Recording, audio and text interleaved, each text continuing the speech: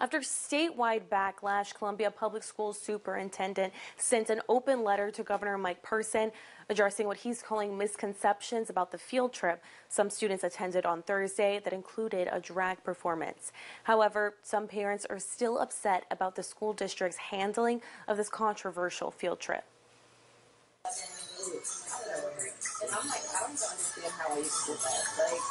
This is the 15-minute drag performance 30 Columbia Public School students saw at the city's Columbia Values Diversity Breakfast on Thursday. The trip grabbed the attention of several Missouri politicians, including Governor Mike Parson, who said, quote, "We are deeply concerned about reports that Columbia Middle School students were subjected to adult performers during what is historically a MLK Day celebration.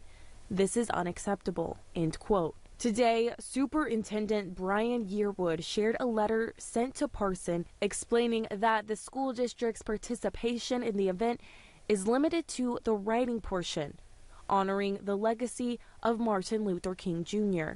Of the drag performance, Yearwood said, quote, "Although CPS was unaware of what the performance by Inclusion Plus would entail, their program was not an adult performance. This type of misrepresentation is harmful to our students, our staff, and our community," end quote.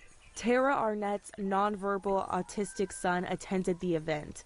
After reading the superintendent's letter, she said she wishes the district would speak with her directly about her complaints. The mistakes happen. We learn from them, we grow from them, but we can't learn and grow from them if we don't acknowledge that they even happened or take any responsibility for them happening.